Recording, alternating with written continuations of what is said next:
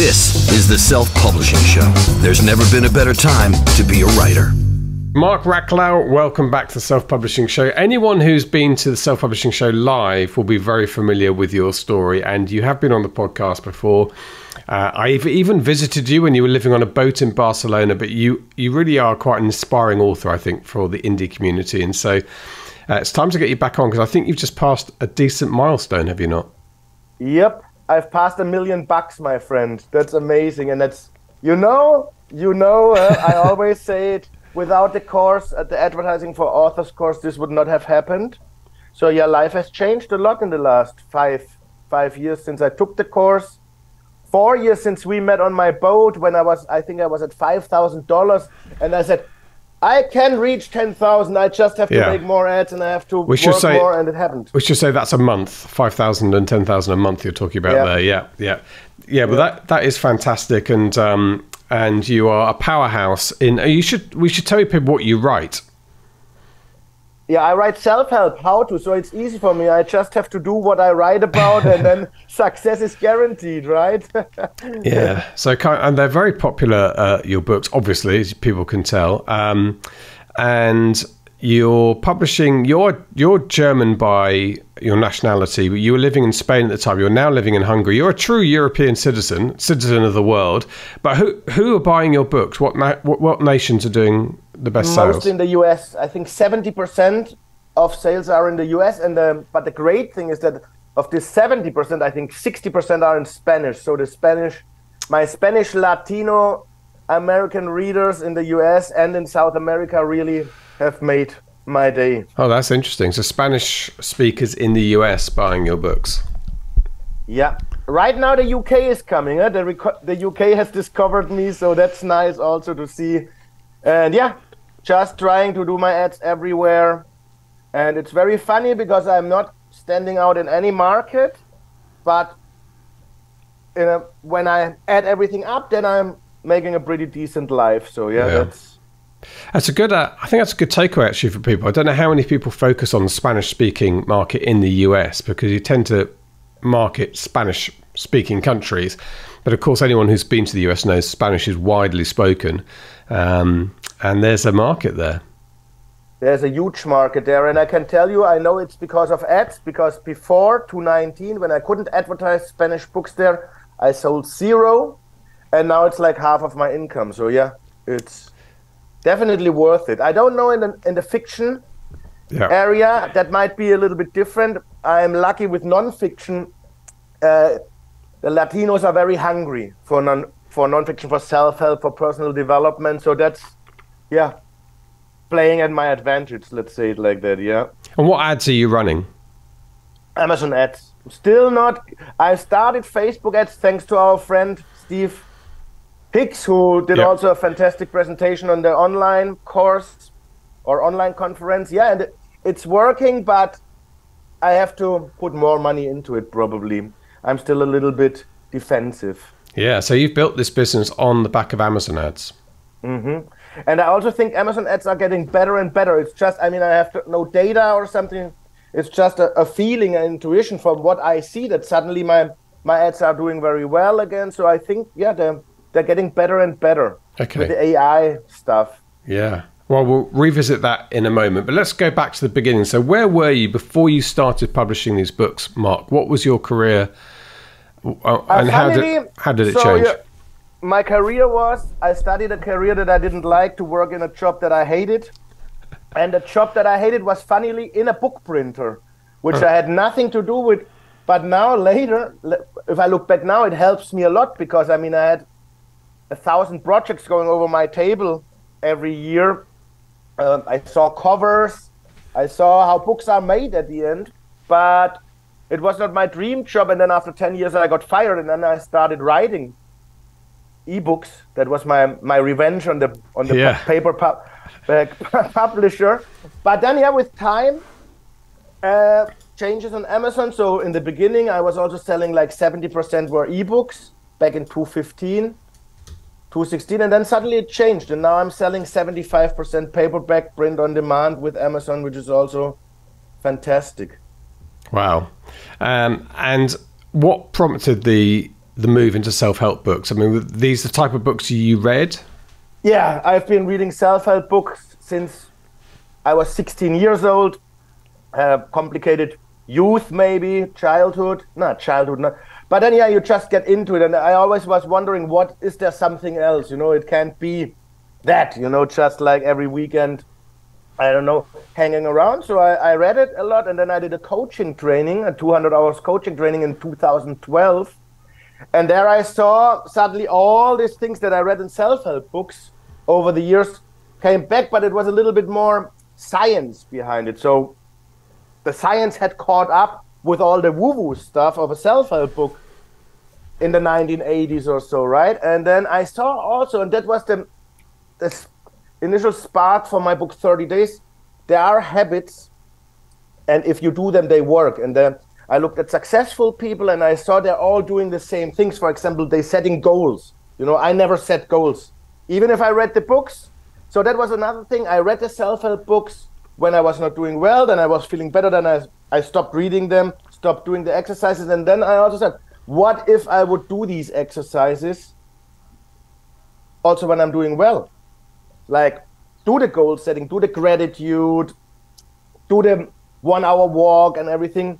And then I noticed it brought huge benefits to my life and success. So success, first of all, success is something else for every person, right? But if you want to become successful in something, there are people who have walked that way before, and then you follow their steps and you do the things they do, and then you can become successful. It's not easy, it's not quick.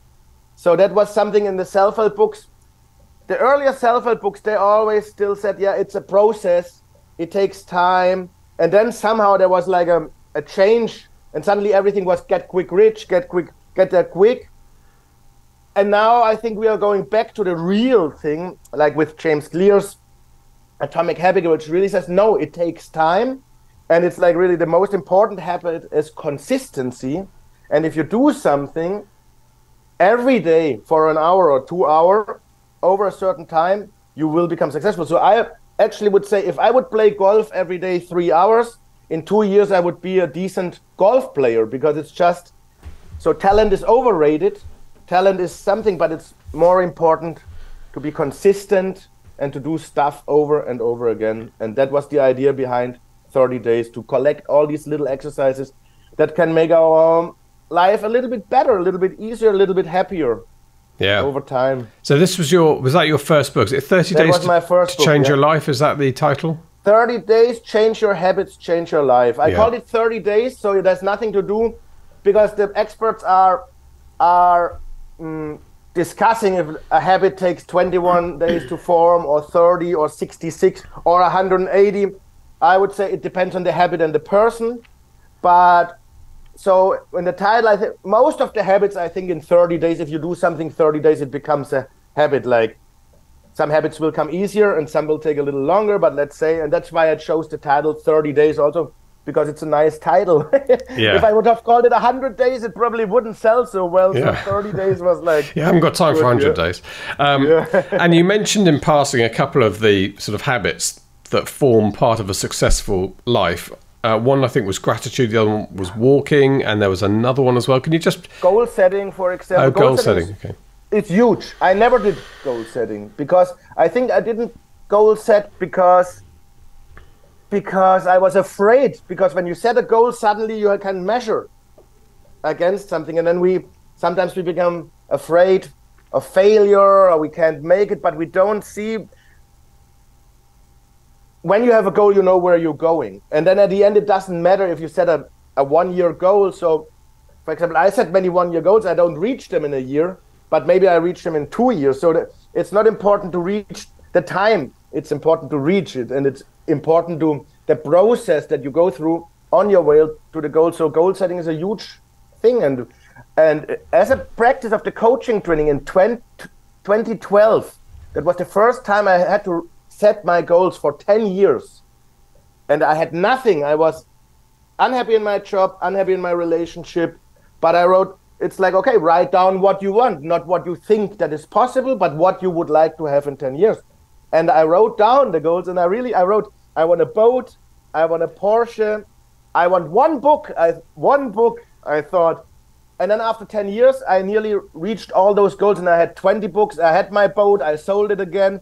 I don't want a Porsche anymore. If I would, I wouldn't buy it. I would lease it, things like that. But you see, and that was amazing to say, wow, I really achieved most of that, what I said in 10 years. And at that moment when I set the goal, it was impossible. So what does that say for us, right? We can set any goal. 10 years is a long time, and we tend to overestimate what we can do in a year and underestimate what we can do in 10 years.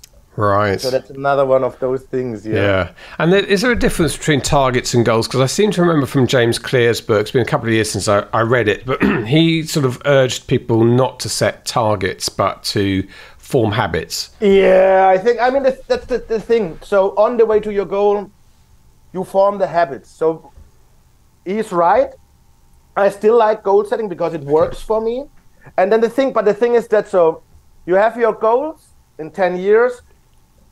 I want to write 10 books, and then you cut it down in smaller goals, right? What do you have to do today if you want to have 10 books in 10 years? So you have to write a book a year. So that means maybe it comes down to today you have to write 2,000 or 3,000 words, and you have to do that for 30 or 60 days, and then you have already the beginning of a book like that. So the idea is to set your goals, but then turn it down to habits, to daily habits. And I have to say, I have 10-year goals, I have 5-year goals, I have 1-year goals, but my most important goals is what I do every day. And those are the habits that I have to do that will bring me to my goals. Yeah. The one thing I do remember from James Clear was saying that, for instance, if you want to be an author, if you start writing, you are an author.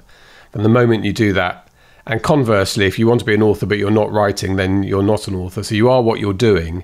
And you don't have to have 10 published books before you can call yourself an author. You're an author the moment you sit down and start writing a book, because that's what authors do. You can control, and it's a simple thing that says you can control who you are and what you do. Exactly. You become the person you want to be, right? So yes. There are little tricks like what? So sometimes I'm a little bit unproductive, no? And then I could tell myself, yeah, but if I want to get where I want, maybe that's now $2 million or whatever, what person do I have to be?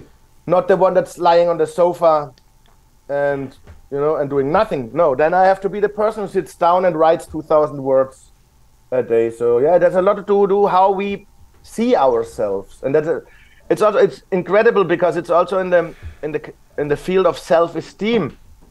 How we see ourselves is practically more important than how others see us, because we become how we see ourselves, and so we have to see ourselves also well, and very interesting. I'm loving it that it's coming more and more. So James Clear did a huge favor for everybody in self-development, because it brought it to a huge mass. I mean, the guy, I think, sold 15 million books or whatever. Wow. So and people get more aware, I think, also with COVID and something, that there's more to life and that we really can become the person we want to become. It won't be easy, but there is always a way.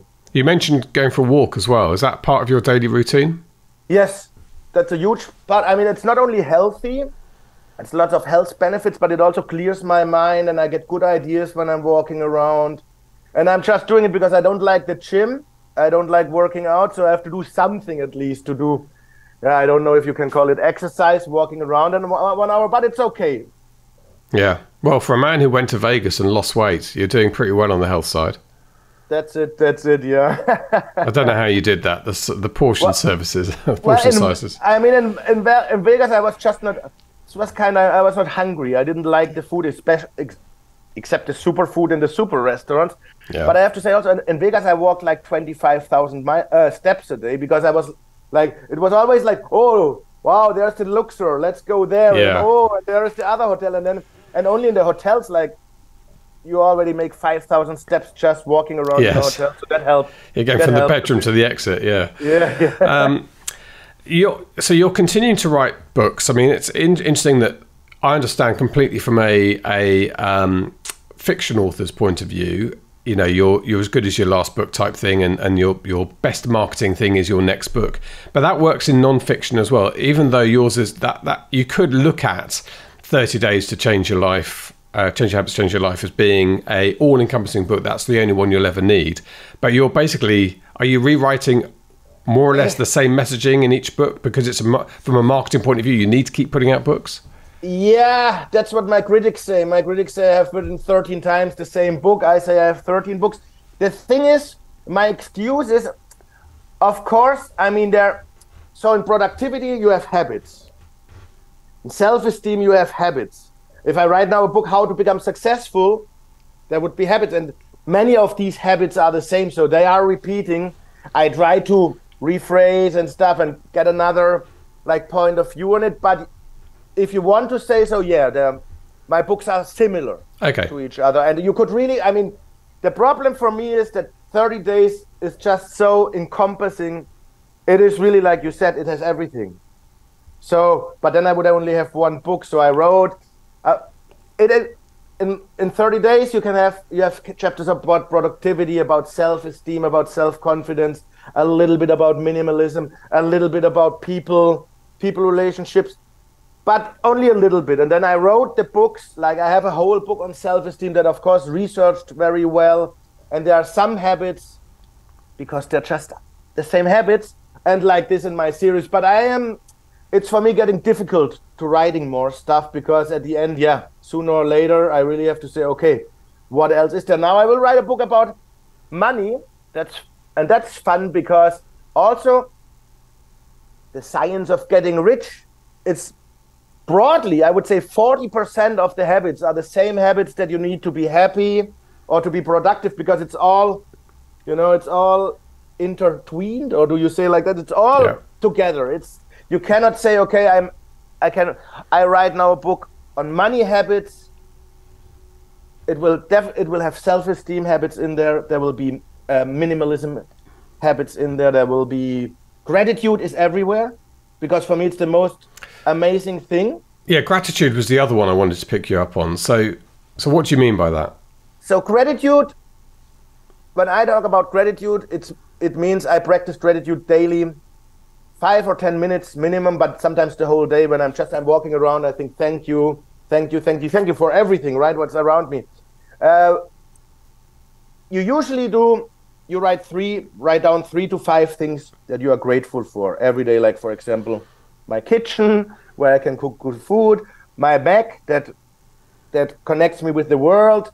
To see you, my good friend, every now and then is also nice. These are things I'm grateful for today, and it rewires your brain.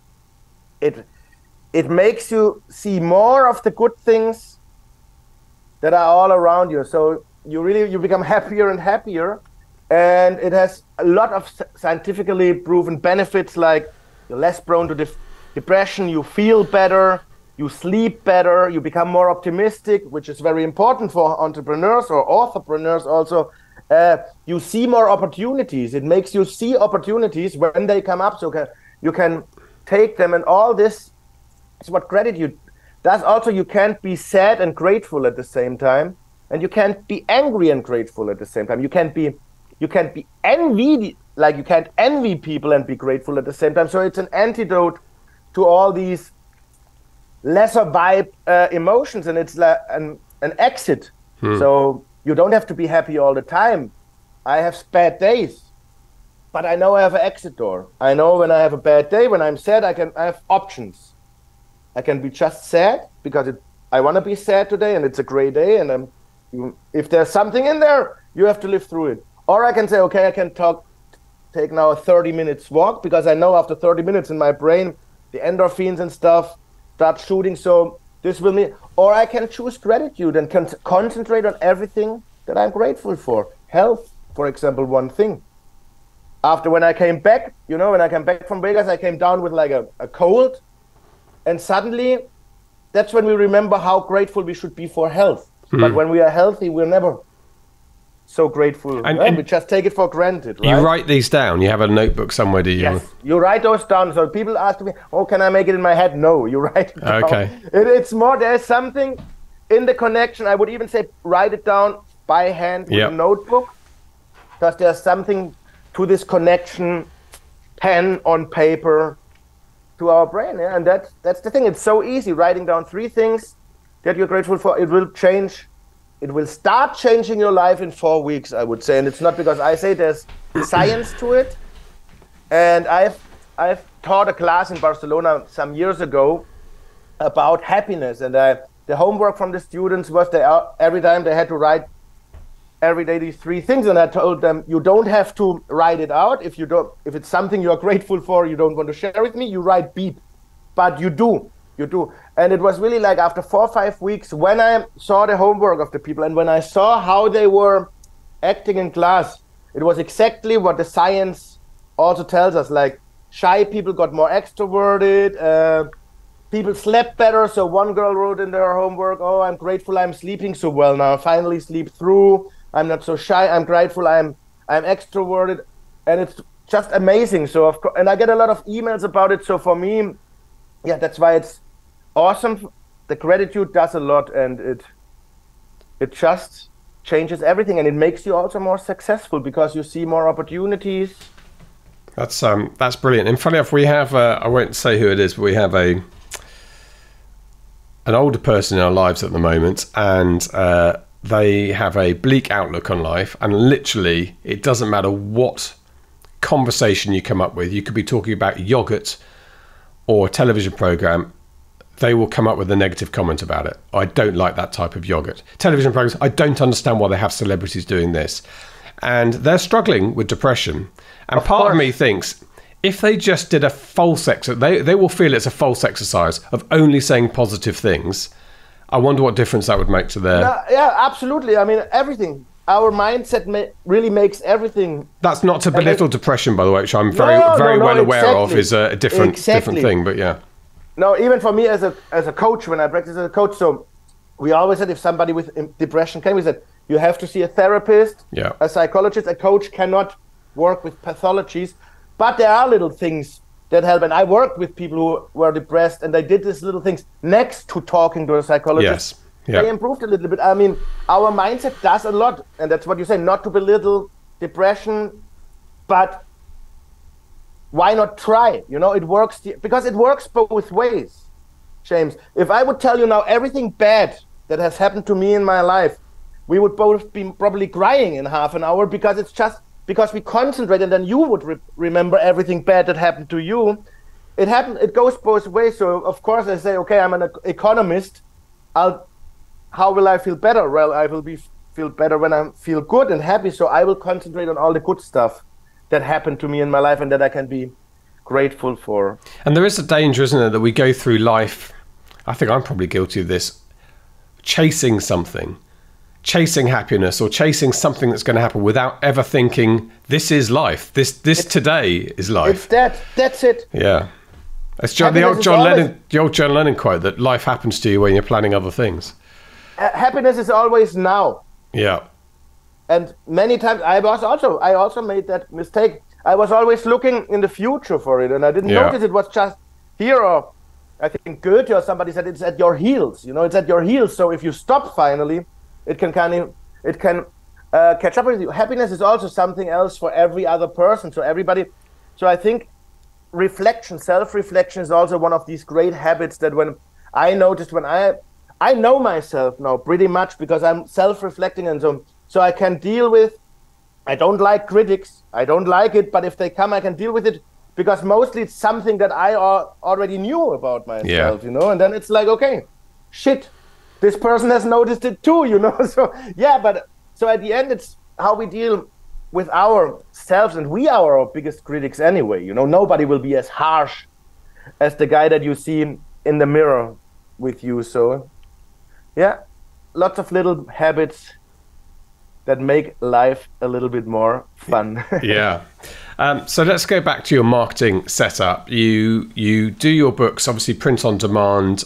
Is it so you do traditional print on demand and ebooks? You haven't done any sort of side deals or trad deals with anyone? I have a lot of international deals. I sent like 43,000 would be nice. 43 international deals.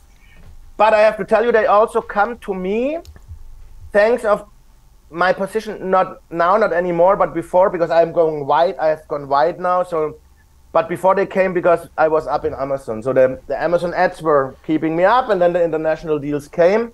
Now I don't know how they come. Some book is always selling somewhere.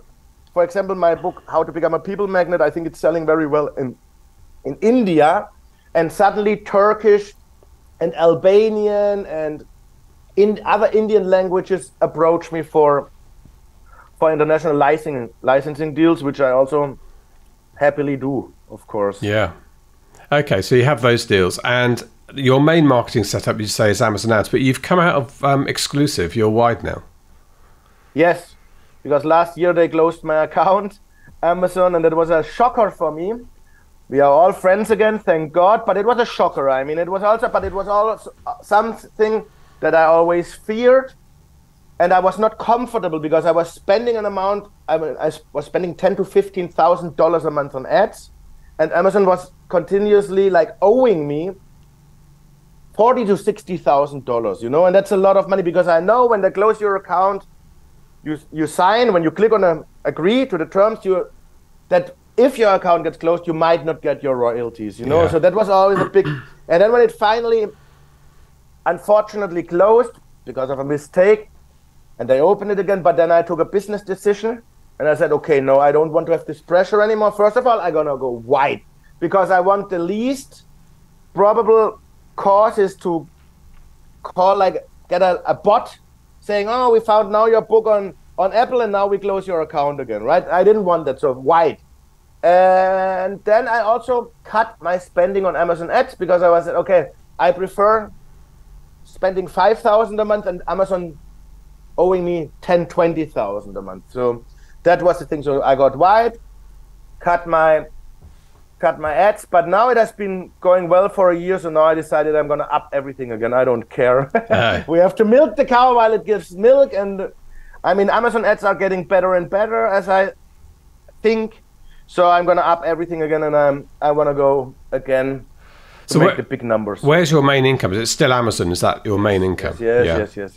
So the being wide has substituted my KDP, Kindle Unlimited income, because I'm non-fiction and our readers are just different. So we don't make a lot of money on the KU. So for me, it was an easy decision. Okay. But it hasn't, your gross hasn't gone up as a result of this. You basically just balanced out the KU with wide, yeah. My gross hasn't gone up and hasn't gone down. My gross has gone down since a year, but my net has gone up, which is the really important thing, which I also had to learn the hard way, because I was always looking, it was also that $25,000 is so nice, dollars. Then it comes to me in euros. Then it's only 23 probably, or 24. And then you spend 13 or 14,000 on ads, and suddenly you only have 10,000. And I have that now too. And that's the crazy thing, right? That 1.5 years ago, I thought I'm the king of the world with my gross 25,000. And now I feel poor with my gross 15,000 euros. But at the end, I'm having the same or even over the year more money. More money. Yeah. It's all about the net. Yeah. It's all about the net. Gross is for vanity, net is for sanity. And I chose the sanity approach now, yeah. And what's next for you, Marc? You got some more books planned? Yeah, I mean, the money book will come, and then I have one book which I'm very tempted to write. It's about manipulation techniques, because that has been, in the last 10 years, a lot of things have been happening.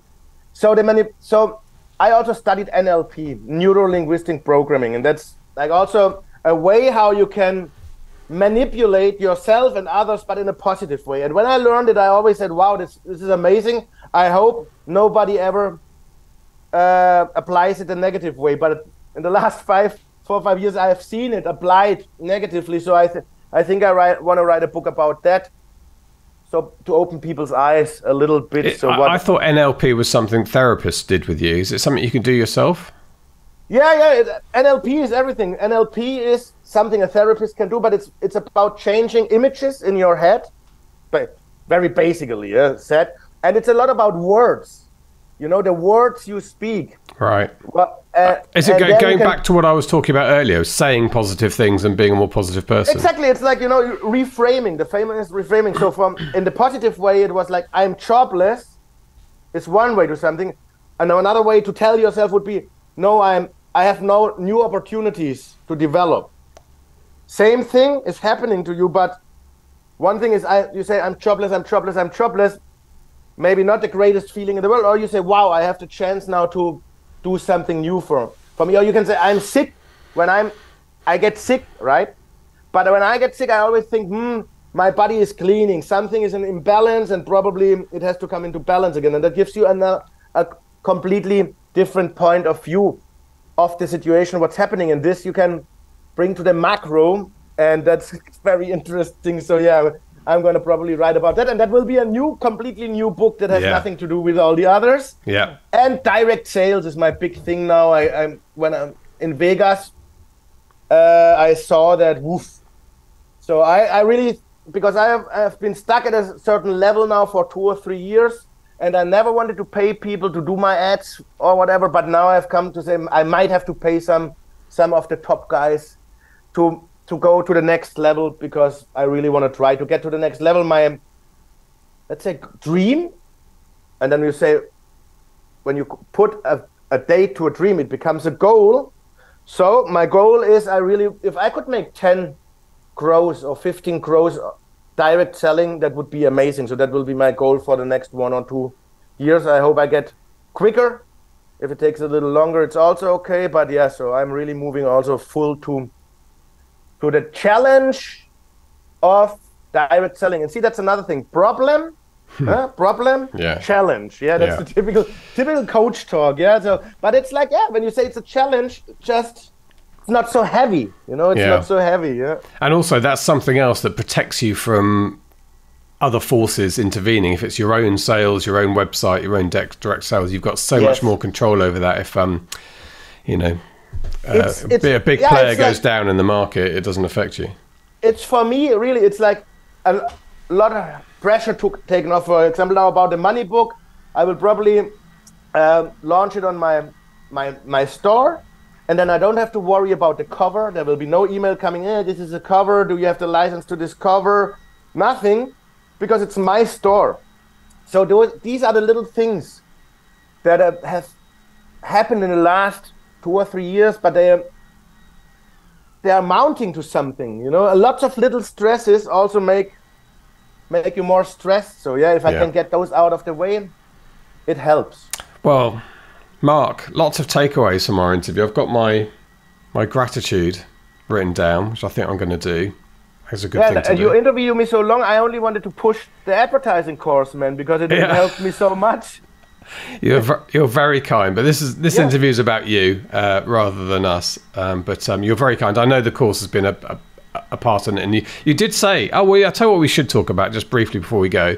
You did say you were going to erect a statue, but instead of that, more practical, and what has been brilliant is you have been a co-sponsor of one of our SPF foundation places, and this is a foundation we run to provide people not just with our courses, but with money to pay for editors via Reedsy and so on.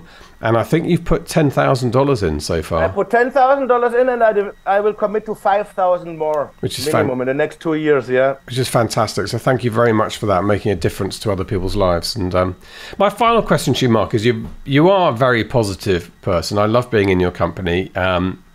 You know, you're a good friend to SPF, and I'll count you as one of my friends as well.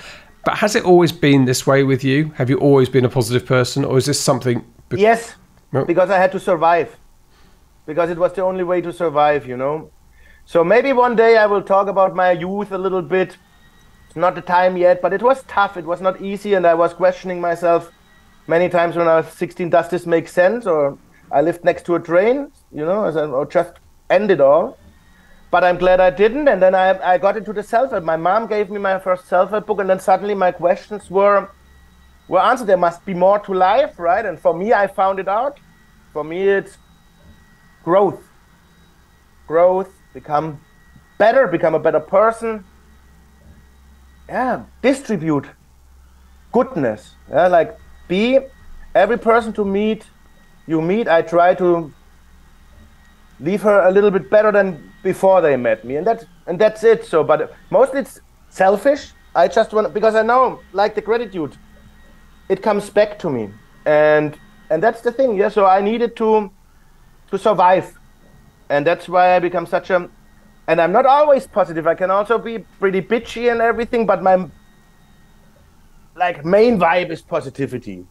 See the best in everything there is, in every situation. And when you look back in your life, it's really like this, whatever has happened, or I hope at least in my life, it's like that. I look back to bad situations, loss of somebody, somebody died, or even only an ex-girlfriend or whatever. And I look at it now and I say, wow, look what came out of it. Or, look, I lost my job 10 years ago. Look what came out of it. My life is so much better now than when I was hating my job. And that gives hope for the future, that you just learn, you get over it somehow. Sometimes it takes longer, sometimes it goes quicker, but life is short. We have to make the best of it, yeah. Distributing goodness. I remember that phrase. And I think, honestly, Marc, I think people are better as a result of knowing you. Better people themselves. Oh, that's very nice. Wow. So that's a nice thing. Yeah. I hope, we can't be a people pleaser, but I always think, if I have something negative to say, I don't say it, but if I have something positive to say, I add. If it adds, why not say it, Brilliant. Marc, thank you. Thank you. This is the Self-Publishing Show. There's never been a better time to be a writer.